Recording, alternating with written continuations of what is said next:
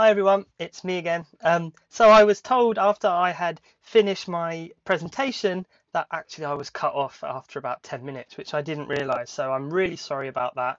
I'm not sure exactly what happened. I think I lost connection on my end. So I'm going to re-record it for you now. I'll go through the opening 10 minutes a bit faster because you've all listened to that already, and hopefully we can get this to you before the weekend, so you can study up on serverless and PHP.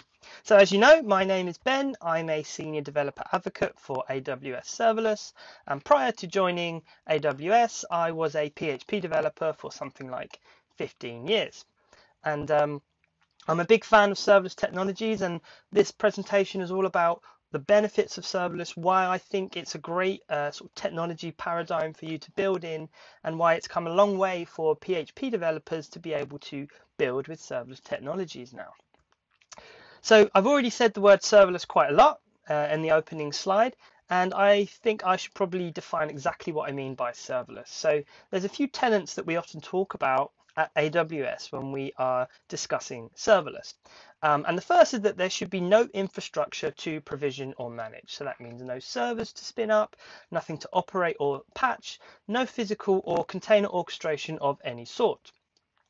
The next is that there should be automatic scaling. So it should scale by unit of consumption rather than by unit of server or unit of compute. There should be a pay for value billing model. So that means when you're not using the service, you're not getting billed for it. And there should be availability and fault tolerance baked into the service. So when we say serverless, really what we're talking about is the removal of server operations. So that's the important distinction for developers and for our customers, because it allows you to focus on building your application rather than spending time on the infrastructure that that application sits on. Which brings me to some of the traditional challenges with PHP applications. So when I first started building with serverless technologies, it was because I was again and again hitting these common challenges of scalability and synchronization. And this is a kind of high level simplified version of a LAMP stack implementation. So I have here a load balancer which routes requests from the internet to different servers based on whatever algorithm that I've given that load balancer. And if I need to scale up to add additional capacity to my my application, I have to scale horizontally like this. So every time I need more capacity, I have to add a whole new server, a whole new node to my load balancer. And each server that I add brings additional overhead in the form of networking, administration, storage capacity, backup and resource systems. I might also have to update some kind of asset management inventory. And because each server also has its own disk and its own file system, it runs independently from the other.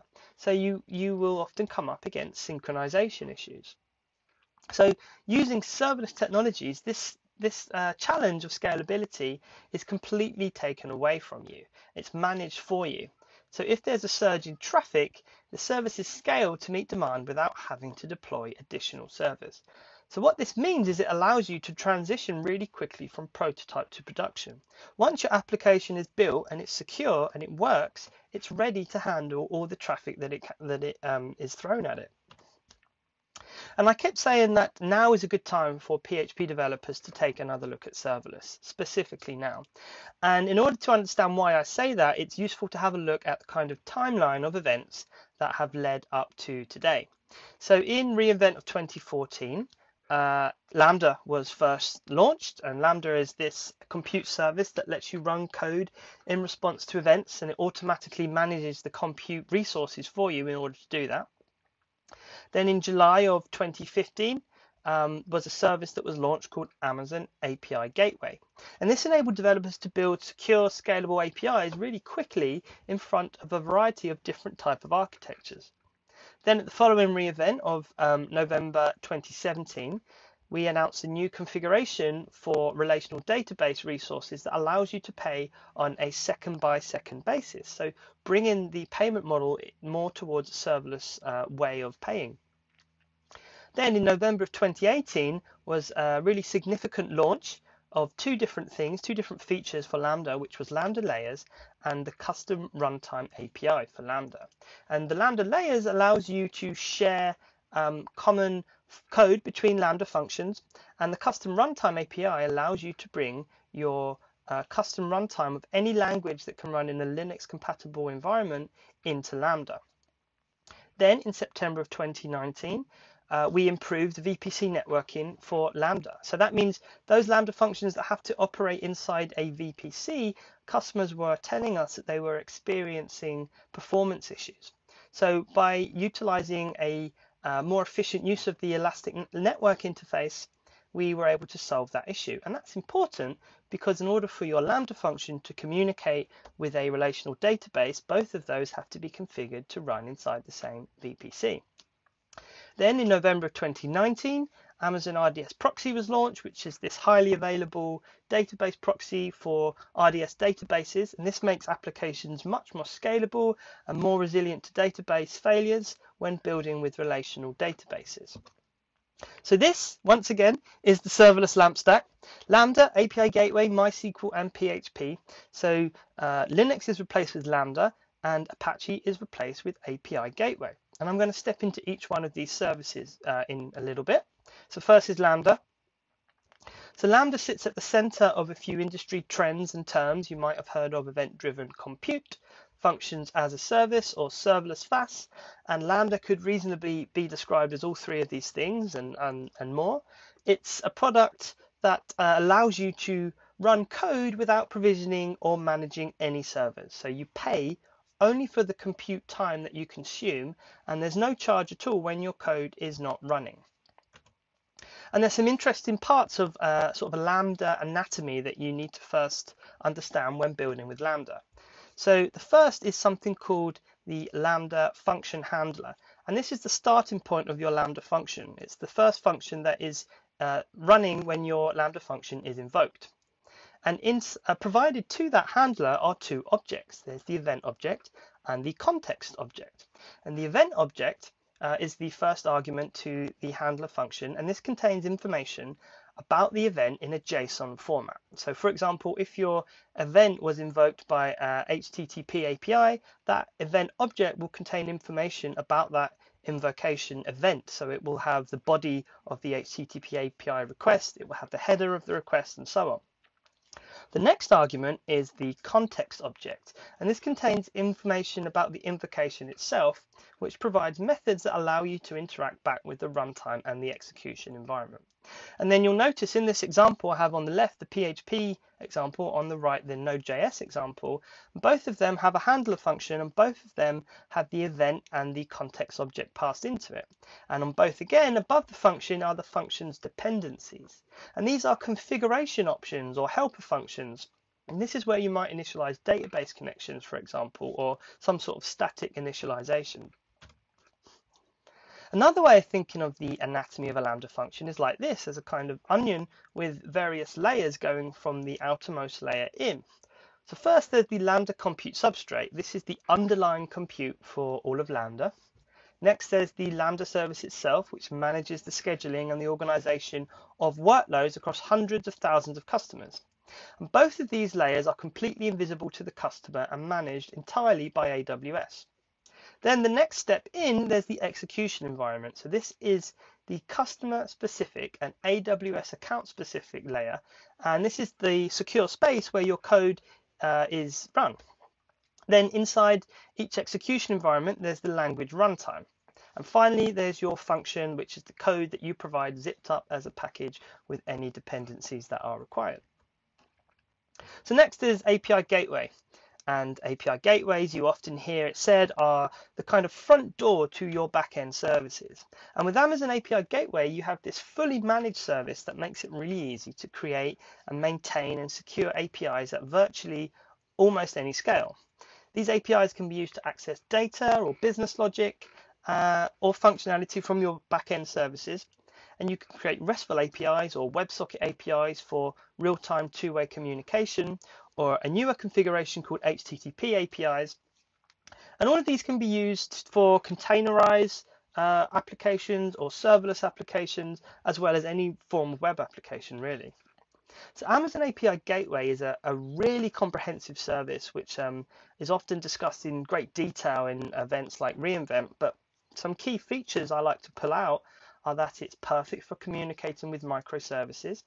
It has built-in protection from DDoS attacks and throttling for your backend, and you can configure to authenticate and authorize requests to a backend in a number of different ways.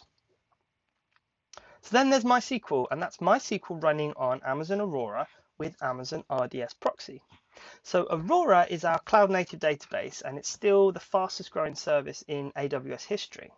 With Aurora, a database instance is created inside a virtual private cloud, a VPC, and this prevents public access to that database instance. And then in order to connect to the Aurora database instance from a Lambda function, that Lambda function must also be configured to access the same VPC. And it provides high performance and availability for MySQL and PostgreSQL databases, with the underlying storage scaling automatically to meet demand of up to 64 terabytes, which is about 70,000 gigabytes. And you can use that in conjunction with the service called Amazon RDS Proxy, which is a database proxy that lets you pull and share database connections for improved application scaling. So before RDS Proxy, a common problem that our customers would often report to us was that they would be suffering from database memory exhaustion when they had hundreds or thousands of Lambda functions opening and closing connections to the database at a really high rate. And this surge in database connections would often lead to slower queries and limited application scalability. So RDS Proxy was built specifically to solve that problem. It establishes a database connection pool, and that pool sits between your application and the relational database, and it reuses connection in this pool. So that protects your database from oversubscription without memory and CPU overhead of opening and closing a new connection each time you need to connect. The credentials for the database are securely stored in AWS Secrets Manager, and then they're accessed by an identity access management role. So this forces really strong authentication requirements for those applications without this costly migration effort for the database instance itself. And in order to connect to Amazon Aurora from a Lambda function using RDS Proxy, there's a token exchange that looks a little bit like this. So AWS Lambda uses a trust policy to grab credentials from Secrets Manager, which returns a token, which it then uses on RDS Proxy to connect to the database pool. So PHP on AWS Lambda. One of the fundamental goals of the product team in AWS is to make it easier for developers to build applications. Everything we do really is in service to that goal. And one way they're able to do this is to manage the runtimes for our customers and what they're building in. There's a number of custom runtimes already supported, and it's most likely when you're watching this presentation now that some of these are already out of date, and that's the nature of a natively supported runtime, is that AWS product team is constantly updating, patching, and adding new runtimes to that are supported within Lambda. Now, these represent the majority of what we see our customers building applications in AWS today. You'll notice that PHP is not on this list, and that's because it's not what we see the majority of our customers building on. But we as PHP developers know that it still runs about 80% of the web. And one thing AWS is very good at is listening to its customers. So if they see enough PHP demand for Lambda, there's every chance that it will be supported in the future. But the good news is that until that time, it's actually very easy to build Lambda functions using PHP. And you're able to do that not just for PHP, but for any Linux compatible runtime. And it's powered by something called the Runtime API, and it can be distributed as a Lambda layer. Now, if you want to build your own custom Runtime API, you need to create this special file called a bootstrap. And the bootstrap acts as a kind of communication bridge between the function handler and the Lambda execution environment. And it uses this Runtime API and some special environment variables to form this bridge. Its job is to help the Lambda execution environment understand how to run and execute your code and your language that you bring. So the bootstrap is responsible for a kind of invocation loop cycle that needs to do a few important things. So the first thing it needs to do is process inbound events and headers. It must also initialize the function and invoke it. and it needs to handle the function response and include any errors that occur. And it also needs to manage the function cleanup as well. And as I said, there's some key environment variables that are available to your Bootstrap file in order for you to do this. So there's a variable that holds the host and the port number of the runtime API. There's one that holds the name and location of the handler, and another environment variable that holds the directory that your function code is sitting in. And here is an example of a Bootstrap file that works, a very simple Bootstrap file that's doing all of those things that we just looked at. So we can see it's processing the next request. It's using this environment variable to communicate with the runtime API. It's using the handler function here with the environment variable. That's how it knows what the name of the handler function is. And here it's returning the response back. So if you build your own custom runtimes like this, you're able to do some really interesting things. You can make very lightweight custom runtimes with only those versions of PHP and those modules and those package dependencies that you require in your application. So here's an example where I'm compiling the required version of PHP in an Amazon Linux environment. I'm using PHP 7.3, and then here you can see I'm including the extensions that I want to use in my application. So this is me using MySQLi. And then I'm packaging up the binary and the Bootstrap file together into something called runtime.zip. And I'm using the CLI to publish that to a layer. And then here I'm adding that layer to my Lambda function. And that's how this Lambda function knows that it's a custom runtime running PHP. I can do a similar thing to add libraries and dependencies. So I can install Composer, and with Composer I can install, for example, here I'm adding the AWS CDK for PHP. I'm going to use that in my Lambda function. I then zip that up into something called vendor.zip, and I use the command line interface to publish that to a layer. And then here is a screenshot from the Lambda console where I have two layers in my Lambda function. The first is the custom runtime, and the second is the vendor layer that holds all of my libraries and dependencies. And now I'm able to separately manage my runtime and my library dependencies separate from each other, and just add those two layers to each one of my Lambda functions. And in this example of an actual Lambda function is where I'm putting all of that together. So first I use the use statements to import the SDK classes that I'm going to be using. And here I'm using PHP to use those SDK libraries to grab a token from RDS proxy. What I'm actually doing is this token exchange that we looked at earlier, all in that 3 lines of code. And then here I use MySQLi to actually connect to my database.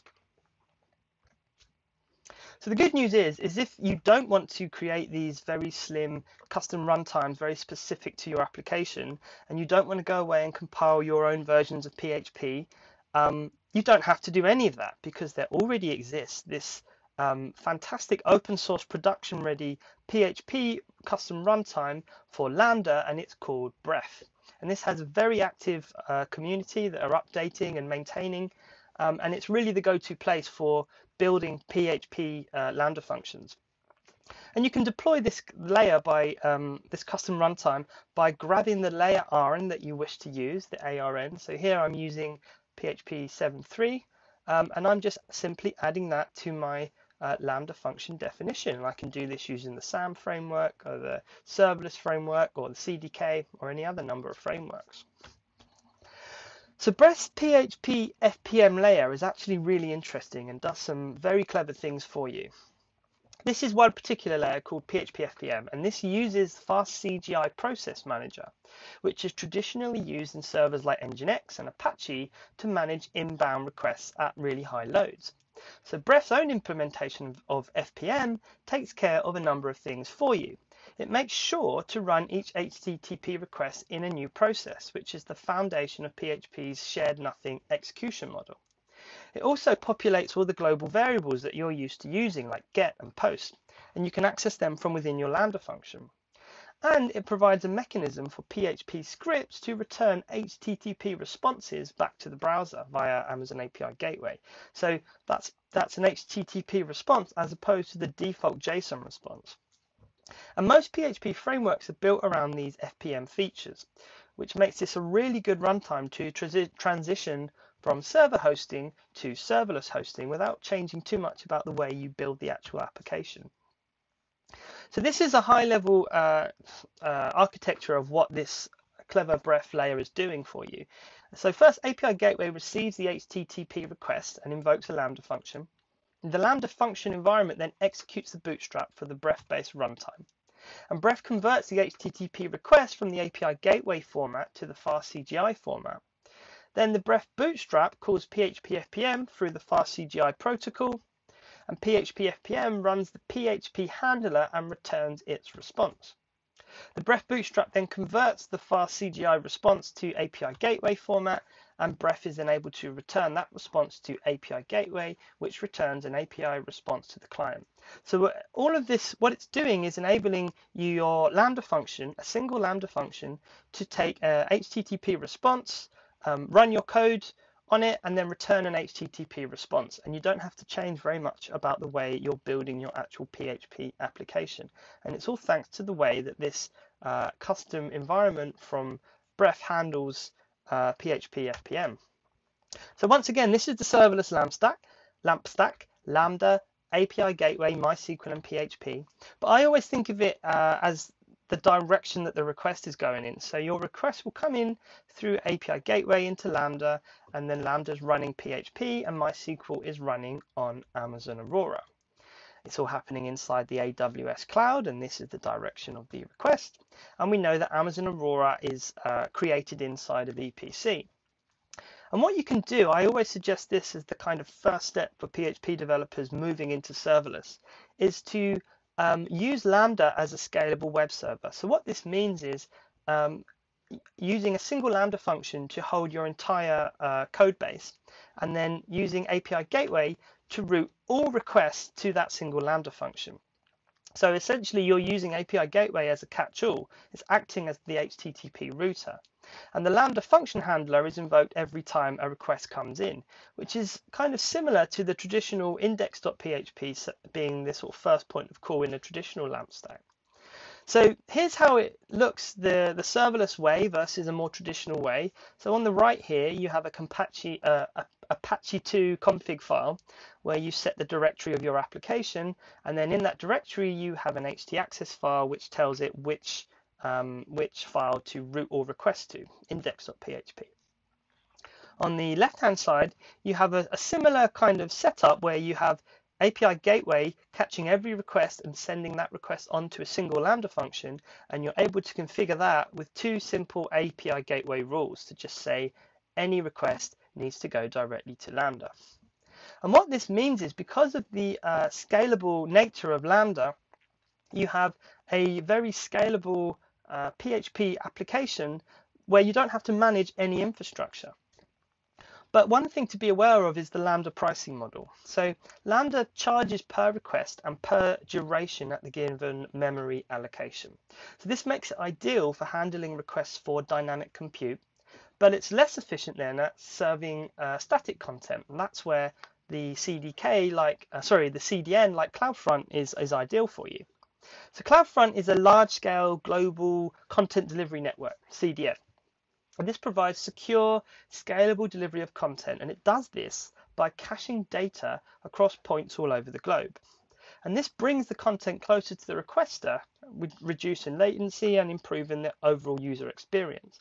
So what you're able to do here is to set a rule in CloudFront that says anything for a certain URL, like /assets, route that directly to S3 for my static content, my CSS files, my JavaScript files, my images, etc. And anything else, route that via API Gateway to a single Lambda function for my dynamic compute. And you're able to use Bref in this way to run the popular PHP frameworks that you're used to building in, like Laravel and Symfony. That's one way of building serverless applications with PHP. You can go further though. You can build event-driven microservices with PHP as well.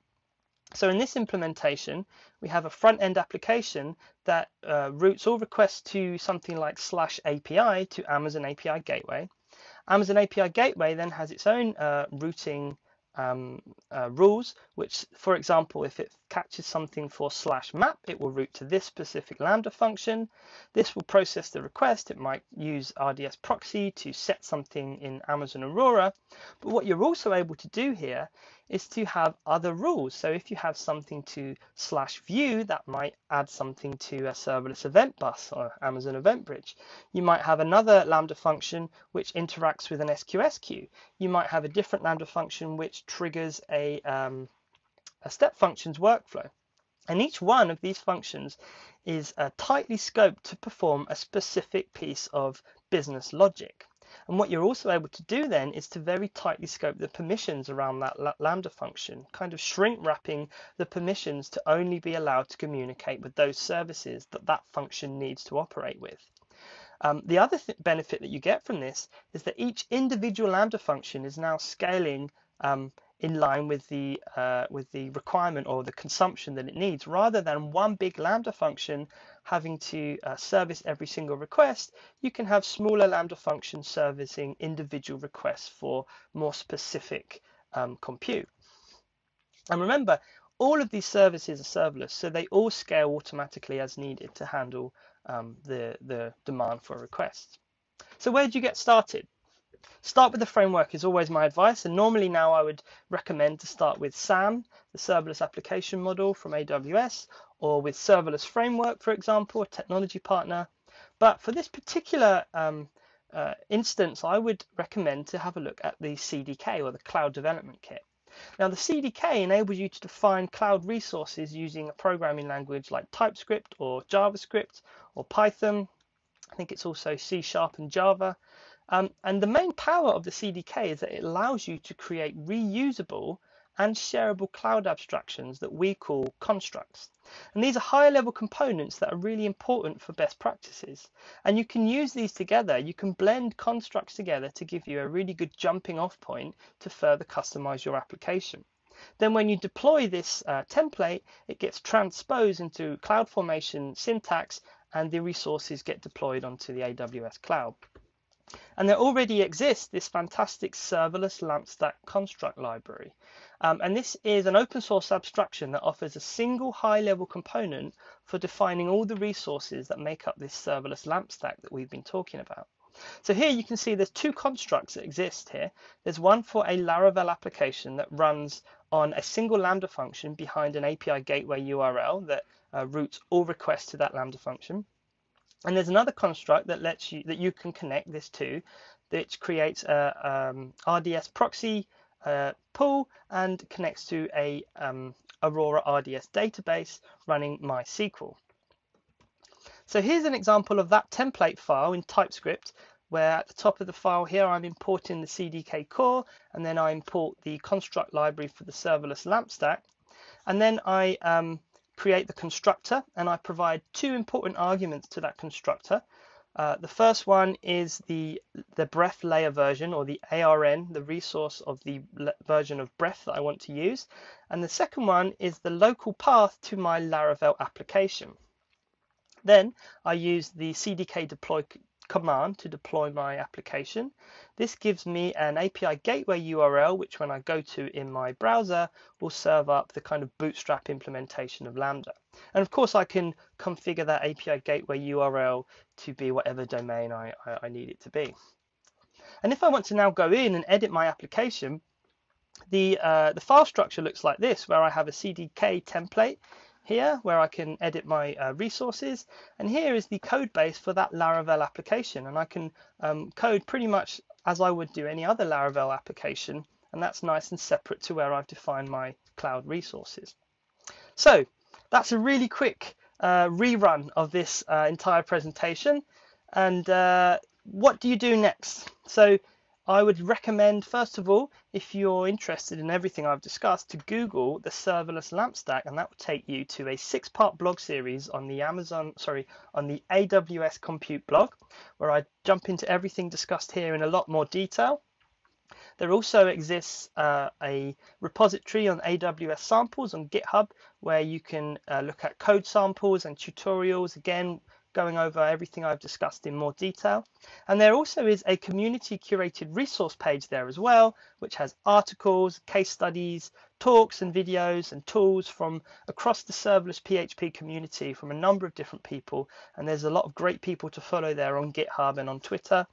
And of course, I recommend you have a look at the open source PHP layer for Lambda, which is Bref. There's a lot of great documentation on that as well. So that's to recap, the traditional LAMP stack does not scale very well, but with serverless technologies, PHP developers can build scalable web applications without managing infrastructure. So imagine never having to do another Apache restart or never having to SSH into a Linux machine ever again. You can build decoupled microservices for back-end applications, or you can use the existing mature PHP frameworks that you're already using, like CodeIgniter, Symfony, or Laravel. And you can move from prototype to production really quickly because you know your application will scale straight away. And if you don't want to compile your own custom runtime, you can use an open source layer like Bref. So you can build serverless applications with PHP, and I'm really excited to see what people start building. Thank you so much for listening to this presentation again, and please do reach out to me on Twitter if you have any more questions, and I would be more than happy to discuss anything serverless PHP with you. Thanks very much.